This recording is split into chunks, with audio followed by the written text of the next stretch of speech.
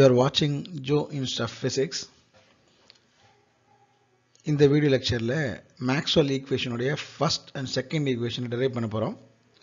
Lecture number EP05A, course code PH3151, course name Engineering Physics. This first 16 mark question, உங்களுடைய second unitல he is our James Clerk Maxwell. The James Clerk Maxwell என்ன பண்றாரு அப்படினா in 1865 electromagnetic radiation சம்பந்தமா ஒரு தியரியை propose பண்றாரு. அந்த தியரியை ஒரு 4 ஈக்குவேஷனா அவர் டெரைவ் பண்ணி காமிச்சிருக்காரு. அந்த 4 ஈக்குவேஷனும் ஆக்சுவலா எதை பத்தியானதுன்னா ஒரு எலக்ட்ரிக் அண்ட் மேக்னெட்டிக் ஃபீல்டை எப்படி ரிலேட் பண்றது அப்படிங்கிறது தான். இதுதான் அந்த 4 Maxwell equation. del dot D vector is equals to rho, del dot B vector is equals to 0, del cross E is equals to minus dou B by dou T, del cross H is equals to J vector plus dou D by dou T. Actually, the Maxwell equation எதுக்கு படிக்கணும் அப்படின்னா நம்ம electromagnetic waves உடைய transmission and electromagnetic wave receive பண்ணக்கூடிய antenna. So ஜென்ரலாக electromagnetic வேவ்ஸை பற்றி புரிஞ்சுக்கணும்னா நம்மளுக்கு மேக்ஸ்வெல் ஈக்குவேஷனை பற்றி நல்லா தெரிஞ்சு வந்திருக்கணும். மேக்ஸ்வெல் ஈக்குவேஷன்ங்கிறது என்னென்னா cos law for electricity, cos law for magnetism, Faraday's law, amperes லா, இந்த 4 லாவோடைய எக்ஸ்டென்ஷன் ரிசர்ச் தான் மேக்ஸ்வெல் ஈக்குவேஷன். இதான் மேக்ஸ்வெல்லுடைய first equation. del dot D vector is equals to rho. இங்கே Dங்கிறது displacement vector, ரோங்கிறது density of charge density. Maxwell இந்த first equation drive பண்ணுறதுக்கு already exist ஆகிருந்த cos law for electricity use பண்ணுறாரு. Maxwell second equation del dot B vector is equals to 0. இங்கே Bங்கிறது magnetic flux, அதாவது magnetic lines per area தான் magnetic ஃப்ளக்ஸ்னு சொல்லுவாங்க. So del dot B is equals to 0ங்கிறது தான் மேக்ஸ்வெல்லுடைய second equation. இந்த equation drive பண்ணுறதுக்கு cos law for மேக்னட்டிசத்தை தான் அவர் use பண்ணியிருந்தார். Next மேக்ஸ்வெல்லுடைய third equation del cross E is equals to minus dou B by dou T. இங்கே ஈங்கிறது electric field vector, பிங்கிறது magnetic flux.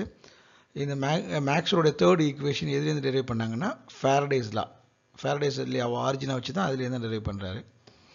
Next மேக்ஸ்வெல்லுடைய fourth equation del cross H is equals to J plus dou D by dou T.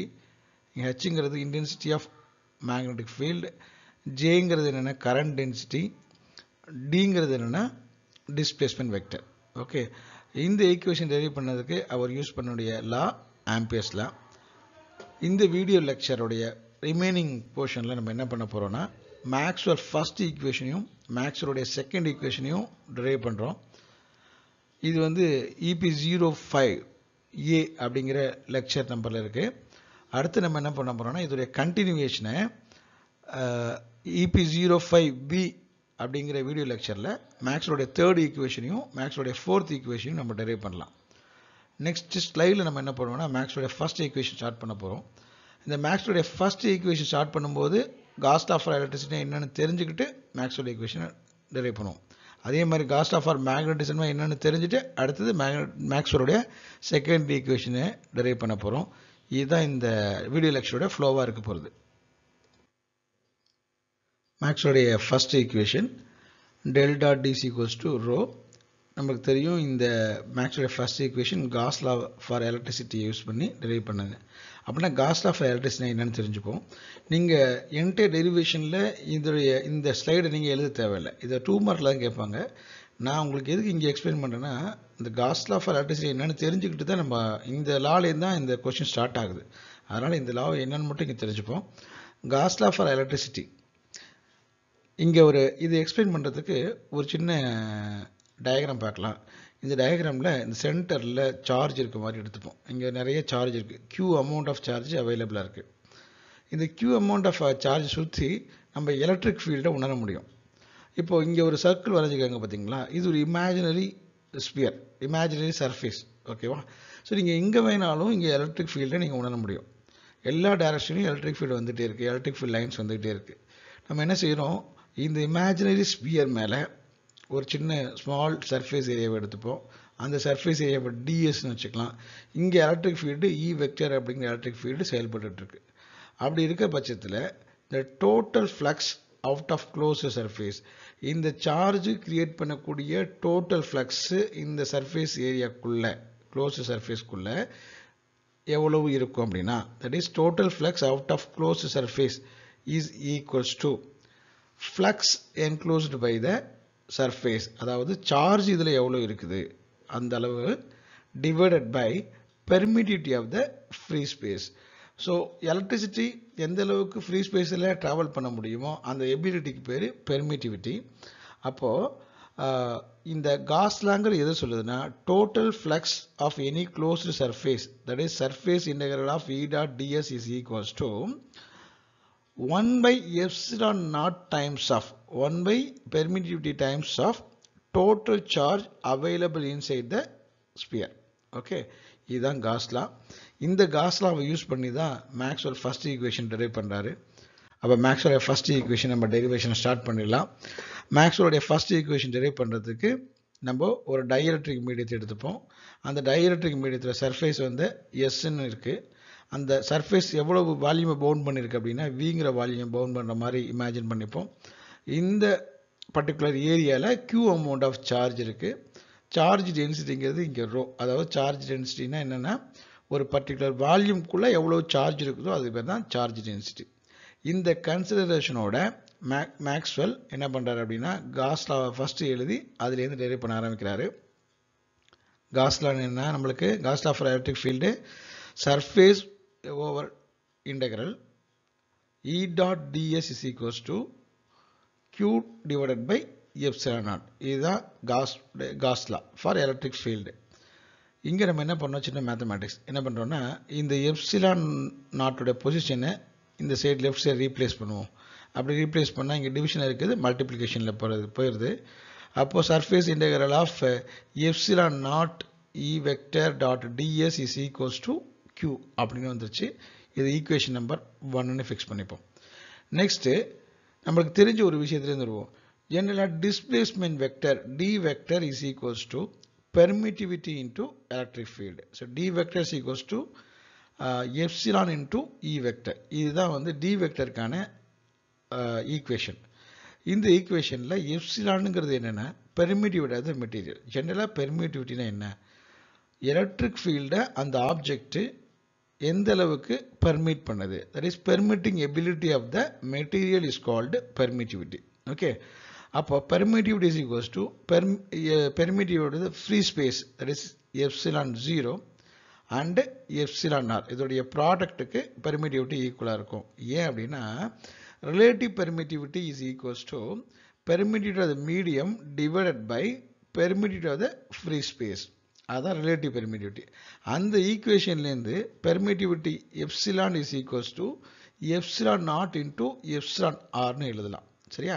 இப்போ இந்த epsilon வேல்யூவை இந்த ஈக்குவேஷனில் D vector ஈக்குவேஷனை substitute பண்ணோம்னா D vector is equals to எப்சிலானுக்கு பதிலாக epsilon 0 that is epsilon not epsilon R into இ வெக்டர்னு கிடைக்குது. இங்கே எப்சிலான் ஆர்ங்கிறது என்ன, permittivity of the free space. Okay, next, since air is a perfect dielectric, epsilon r is equals to 1. Relative permittivity of the dielectric material, that is air, is equals to 1. அப்போ இங்கே epsilon r is equals to 1 ங்கிறதுனால d vector is equals to epsilon naught into இங்கே 1 வந்துச்சு, அதனால் இங்கே மல்டிப்ளிகேஷனில் 1 இருக்கிறதுனால நம்ம எழுத தேவையில்லை, into E vector. So D vector is equals to epsilon naught into E vector. இது equation number 2 அப்படின்னு வச்சுக்கலாம். Next, நம்ம ரெண்டு ஈக்குவேஷன் இது வரைக்கும் டெரைவ் பண்ணியிருக்கோம். இப்போ ரெண்டாவது ஈக்குவேஷனை முதல் ஈக்குவேஷனை சப்ஸ்டிட் பண்ணுவோம். ஓகே, என்ன first equation, surface integral of epsilon not E dot DS is equals to Q. இதுதான் ஃபர்ஸ்ட் ஈக்குவேஷன். ரெண்டாவது ஈக்குவேஷன் என்ன, D vector is equals to epsilon naught into இ. அப்போது இங்கே நம்ம என்ன செய்ய போகிறோம்னா எப்சிலான் நாட் இன்டூ இக்கு பதிலாக இந்த ஒரு பர்டிகுலர் பிளேஸுக்கு பதிலாக இந்த டி வெக்டர் கொண்டு போய் சப்ஸ்டிட் பண்ண போகிறோம். அப்படி சப்ஸ்டிட் பண்ணோம்னா இந்த ஈக்குவேஷன் கிடைக்கும். Surface integral of epsilon not இக்கு பதிலாக இங்கே டி ஆல்ரெடி இந்த இங்கே இருக்குது DS is equals to Q. இதை நம்ம தேர்ட் ஈக்குவேஷனை ஃபிக்ஸ் பண்ணிக்கலாம். ஓகே, நெக்ஸ்ட் புதுசாக ஒரு சின்ன ஒரு ஈக்குவேஷன் எழுதுவோம்.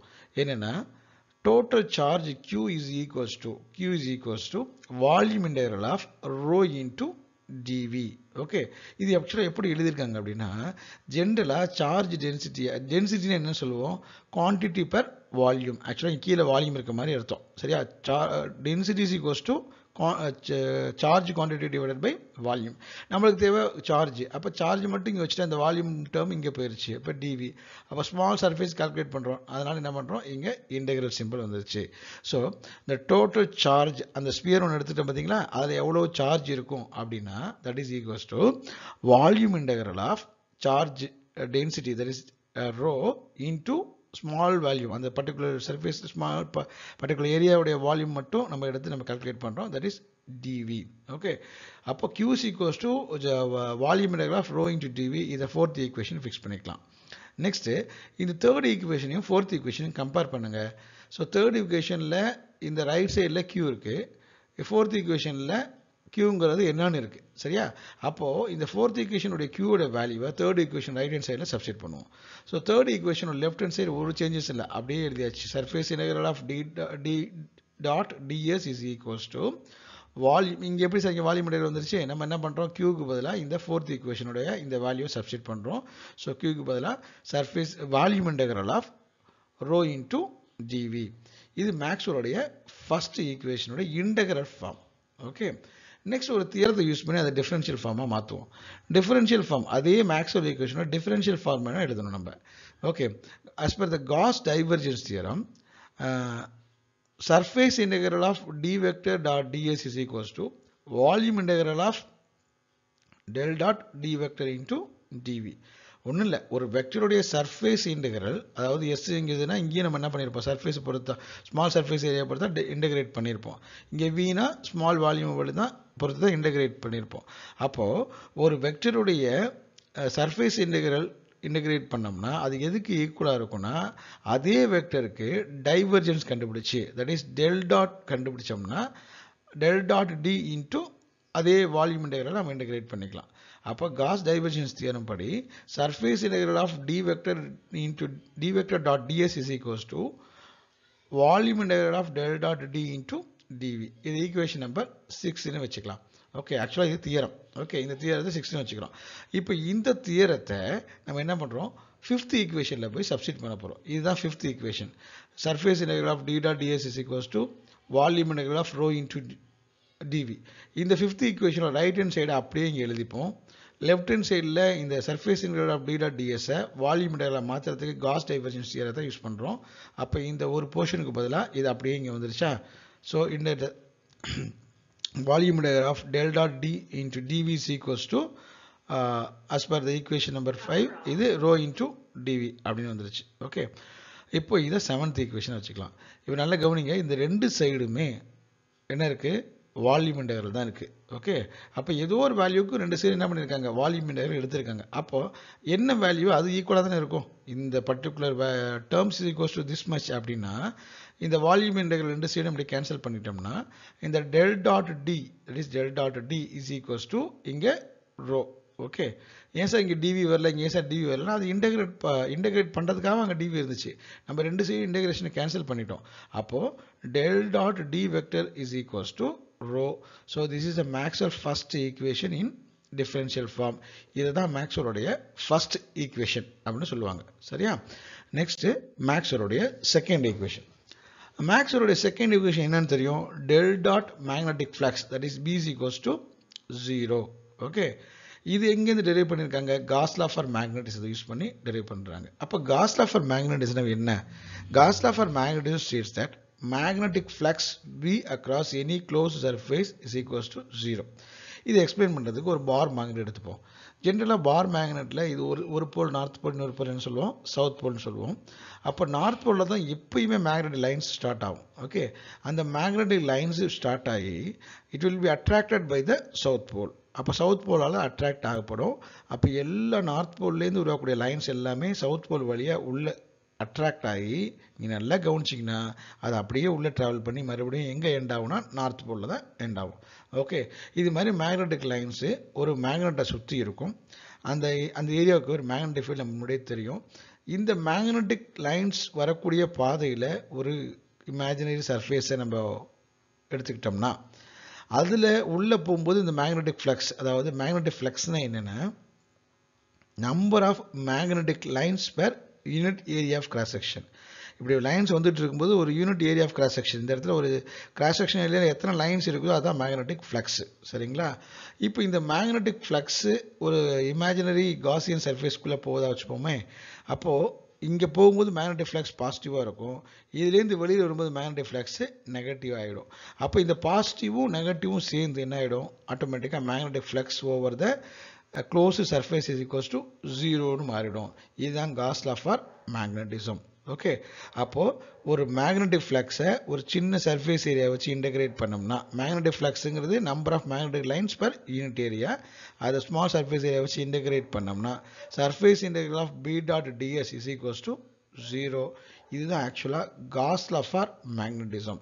மேக்ஸ்வெல் என்ன செய்கிறாருன்னா அவருடைய ரெண்டாவது ஈக்குவேஷன் டெரைவ் பண்ணுறதுக்கு இந்த காஸ் லா ஃபார் மேக்னட்டிசத்தை யூஸ் பண்ணுறாரு. சரியா?